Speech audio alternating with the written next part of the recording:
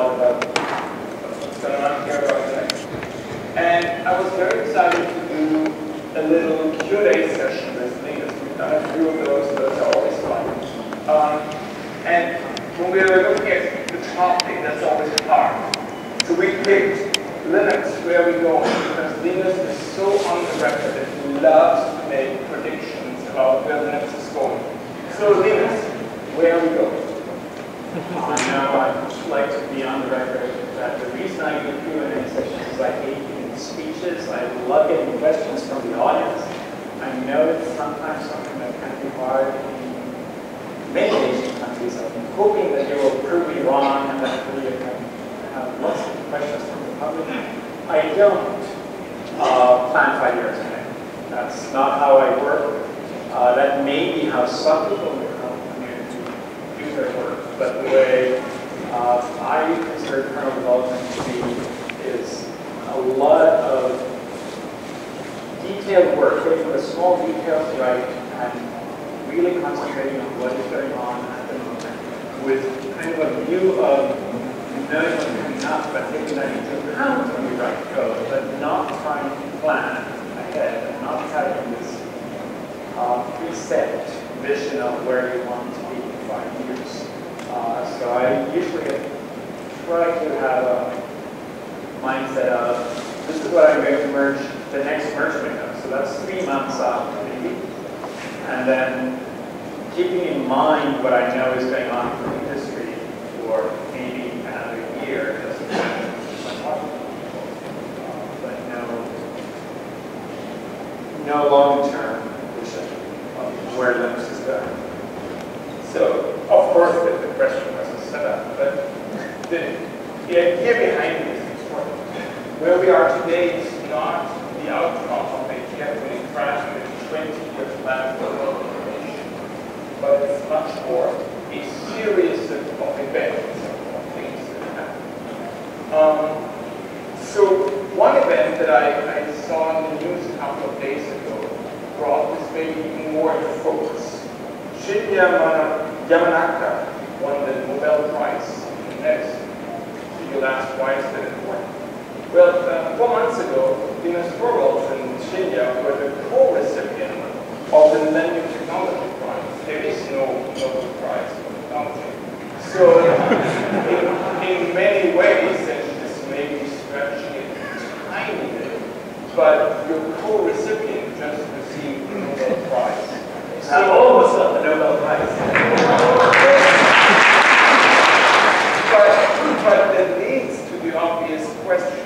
So a random walk of not really planning and doing the right thing got you to what I call almost getting the Nobel Prize.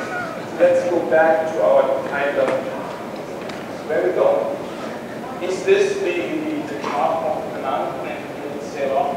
Sunset, or so I really don't know. This is what has, as far as I'm concerned, been making kernel development interesting is ever since 1992 or so within a few months of me starting, the kernel development has not actually been driven by me. When I started, so this is 91. I had a very pedestrian view of where I wanted Linux to go. I wanted to have an operating system for my own use. And my requirements were very small. I had a small set of things I needed Linux to do, and Linux pretty much did that by the end of 91. And ever since then, what has kept Linux interesting for me, and I think this is true for a lot of other developers too, is that a lot of the input of what actually happens comes from other developers. Sometimes it's asking for code to be written. And that's kind of cool. But what's much more interesting is when some odd person in some odd corner of the world, I'm not trying to call it real, just goes off and does something really interesting that developer is interested in. And quite often it's just crazy work. It's never going to be interesting to anybody else, and it's not going to be something I merge. But the most interesting things I get are literally features that somebody wrote for their own project. And I go and look at the code. These days, it's more often somebody like Greg who goes and looks at the code.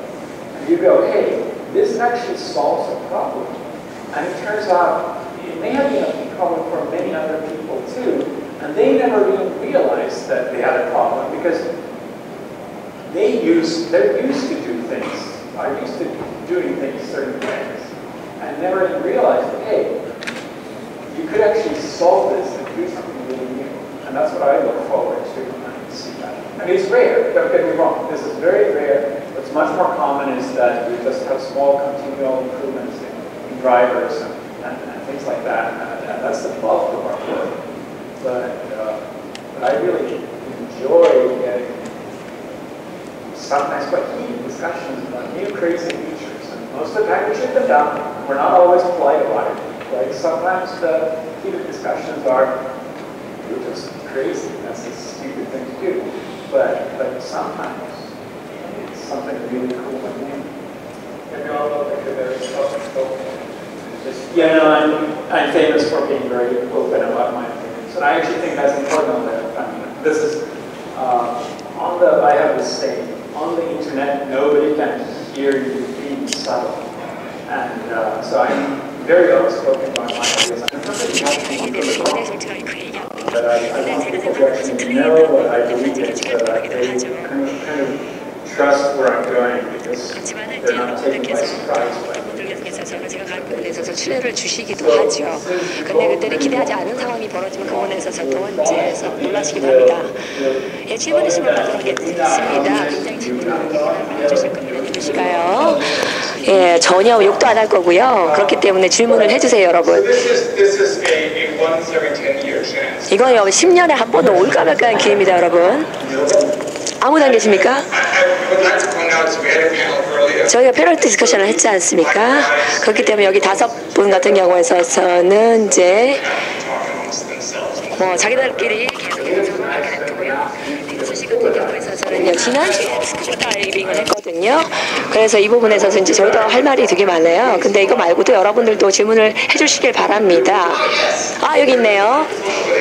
마이크 사용을 해주시고요.